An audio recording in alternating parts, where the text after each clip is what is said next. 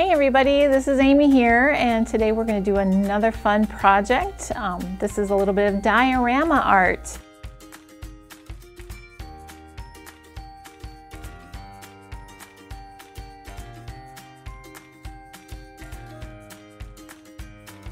So let's get started today with our African savanna. So I painted the ground and the sky, made it like a sunset sky.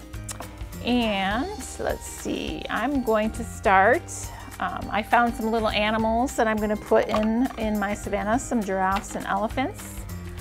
I pre-cut some yarn for grass that I'm going to put down. I found some rocks that I'm going to add to my savanna. And then I'm going to make some trees. I have some tissue paper, some felt, and some cardboard. So let's get going.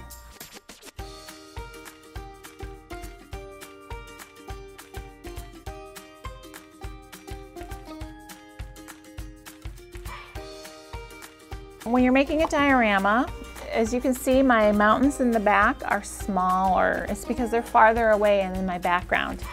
So things that I'm going to put at the front of my diorama, I want them to be a little larger, and things that are in the back a little smaller. So my tree is quite large, so I'm going to stick that at the front of my diorama. My animals are a little bit smaller, so I'm going to stick them probably closer to the middle, somewhere in the middle of my diorama.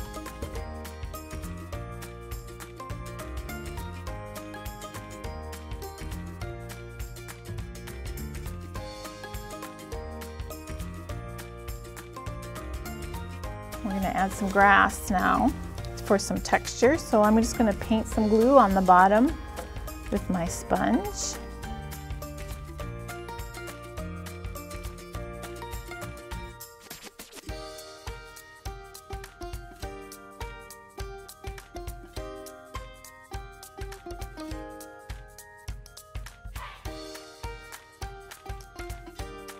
Now you can add as much or little to your scene as you want. But there's a basic diorama, African savanna. I have a tree, some animals, some grass, lots of texture.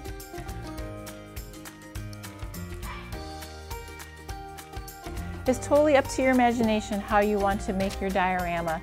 See what you can find around your house and grab a shoebox and put together your cool dioramas and send us a picture. I'd love to see how creative you can be in making your diorama. Thanks for joining me today. Bye-bye.